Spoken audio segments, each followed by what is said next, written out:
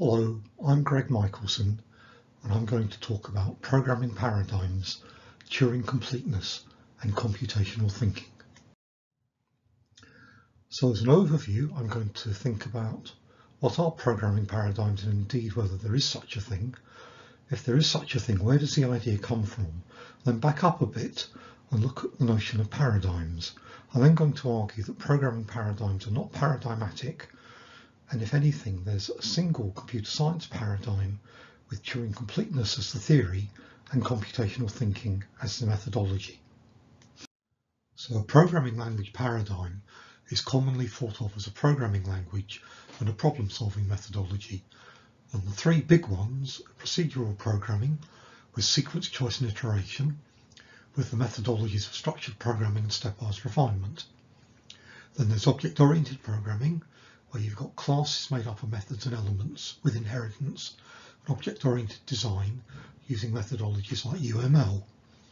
And functional programming based on anonymous and higher order functions with the methodologies of abstraction and specialization. So are there actually programming paradigms? Well, Krishnamurthy and Harper both dispute that there are programming paradigms at all. And Tedray suggests that computer science isn't mature enough for there to be paradigms. But on the other hand, Van Roy suggests that there are 30 paradigms. So how can we look at this? So where do programming paradigms come from? Well, I reckon they start with Floyd's 1978 Turing Award lecture. He said that a paradigm was a programming methodology supported by a language. And he identified structured programming, branch and bound, divide and conquer, and state machine. Then, in a 1986 CACM article, Gibbs and Tucker introduced the complementary idea of programming styles. And they said that styles drive languages, and they identified the styles of procedural, functional, object-oriented, logic, and data flow. Also in 1986, Shriver in IEEE software distinguished between paradigm-induced languages and languages that induce paradigms, and he identified the paradigms of procedural, non-procedural, functional, visual, logic and object-oriented.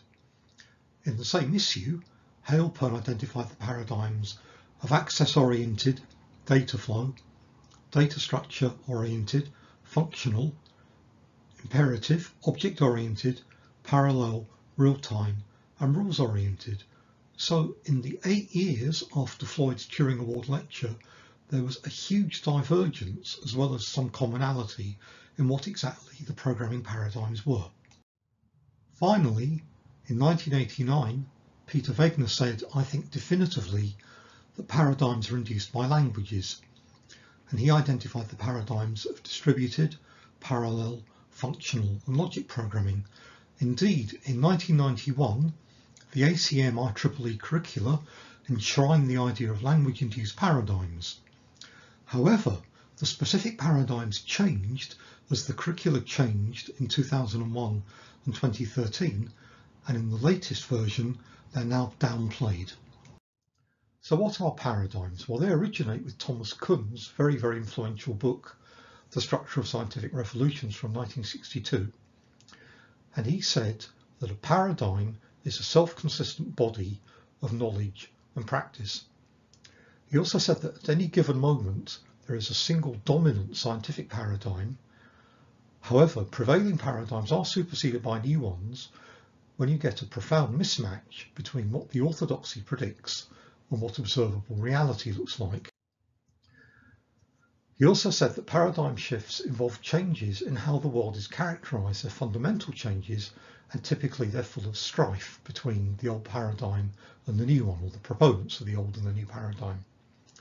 So, for example, the shift between the Ptolemaic view of the universe with the Earth at the centre and the Copernican view of the Sun being at the centre involved, amongst other things, Galileo being silenced by the Vatican. More recently, the shift from Newtonian mechanics to Einsteinian relativistic physics didn't involve quite as much strife, but still was a big shift. Nonetheless, Kuhn says that there may be different traditions that coexist within a paradigm with differences of emphasis. For example, quantum physics is treated differently in physics itself and in electrical engineering and in materials science and indeed in mathematics.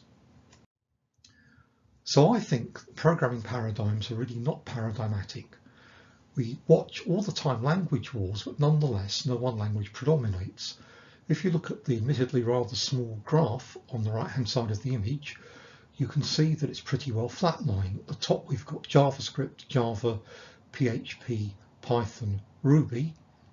Then we've got 4 brands of C, C#, C++, C and Objective-C.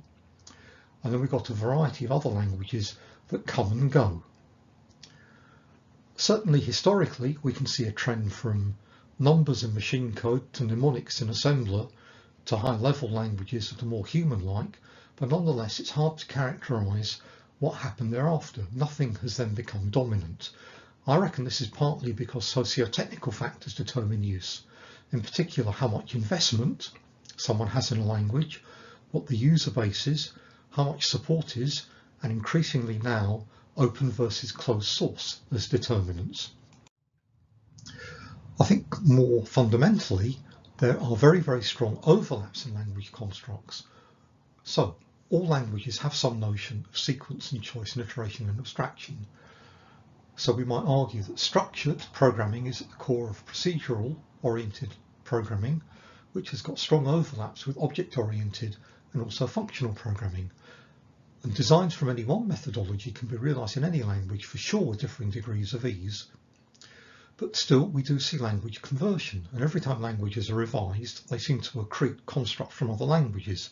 So we saw objects added to C, we've recently seen lambda expressions added to Excel. So I reckon that Turing completeness is the computer science paradigm. There's no one language that's paradigmatic, but as a body of theory, the Church-Turing thesis seems to rule okay, that all models of computability are equivalent.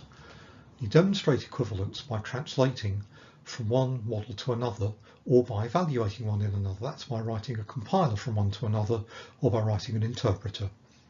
And Church and Turing showed the equivalence of Turing machines in lambda calculus back in 1930, and it's held for all subsequent models, including von Neumann machines and arbitrary programming languages.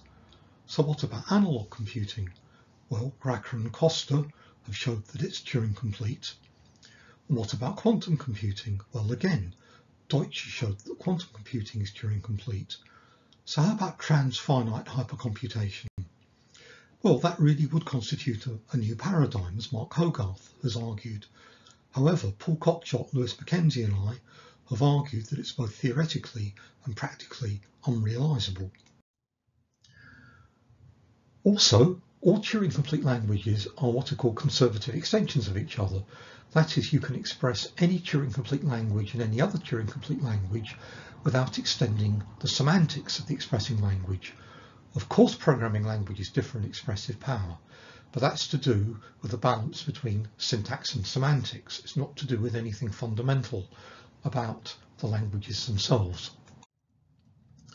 I'd also argue that if Turing completeness is, as it were, the paradigm for computer science, then computational thinking is the methodology.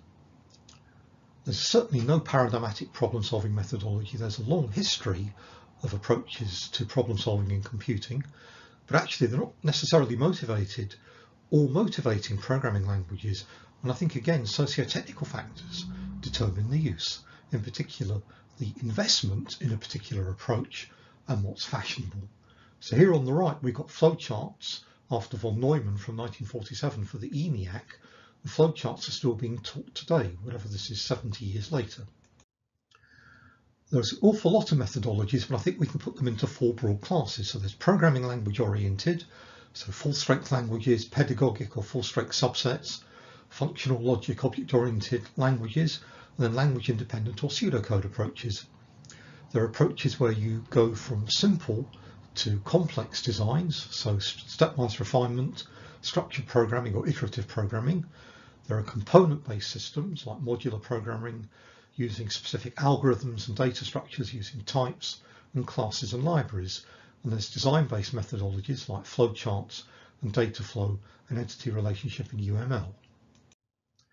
And I think we can use computational thinking to compare them. So after cows, 2011 characterization, we can see the 4 stages in computational thinking: decomposing a problem into components, identifying patterns, elaborating abstractions, or formulating algorithms.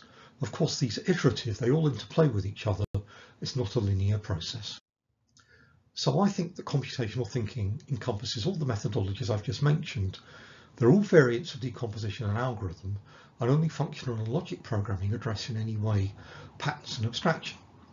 So what about formal methods? Well, they're essentially systematic stepwise refinement. So they're like decomposition and algorithm. And what about design patterns and templates? Well, they're really just structured programming with rich structures. So an interesting question is there a methodology that computational thinking doesn't subsume and that subsumes other methodologies, including computational thinking? So you might wonder about software development techniques or GUI design or usability, but I think these are socio-technical aspects of realizing solutions to problems. They're not involved in the problem solving itself. So to conclude, I think Turing complete computation is the computer science paradigm.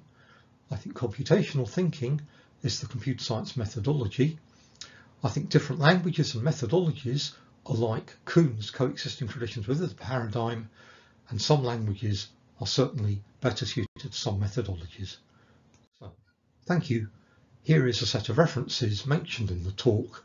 You can find the full set in the paper. Thank you.